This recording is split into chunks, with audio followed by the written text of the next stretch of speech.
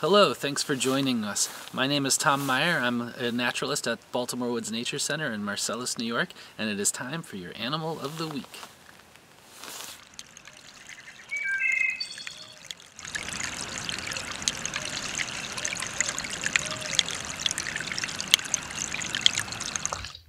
So this is our yellow-spotted salamander right here. You can see the two rows of yellow spots going right down its back.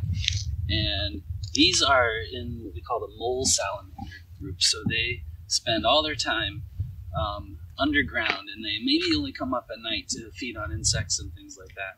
And so this is a special night for her. She is moving out of her winter hibernation zones and down across the road and looking for some vernal pools. All right, so here we have a nice male yellow-spotted salamander. And the way to tell it's a male, I don't know how well you can see it tonight, but right behind the back legs there's a little bit of a bulge, and that's the male. The females won't have that. The males are typically a little smaller than our females. This dude, with my hand there, maybe 6 inches or so, fairly small one. These salamanders have to travel sometimes for a whole mile to get to the vernal pools to lay their eggs. In their way are all kinds of obstacles, including mossy logs, roads, streams, and certainly predators.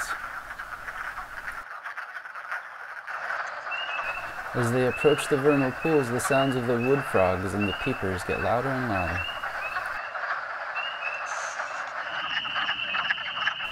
At last, the water's edge, after a long journey, finally made it to the side of the vernal pool. Take a little breath before heading on into the water. This is known as a ball, where bunches of male salamanders all kind of wrestle and tangle with each other in an effort to get the attention of a female. In success, the female salamander will pick a stick and lay about 50 eggs in a mass of jelly, and those eggs will absorb algae out of the water, which helps provide oxygen to the eggs and allows them to mature very quickly. It takes just a few weeks for the eggs to develop into larvae and the larvae to turn into adults, so they can get out of the vernal pools before the pools dry up for the summer. So there you have it, yellow-spotted salamanders, your Animal of the Week from Baltimore Woods Nature Center. Thanks so much for joining us, and we'll see you again soon. Take care.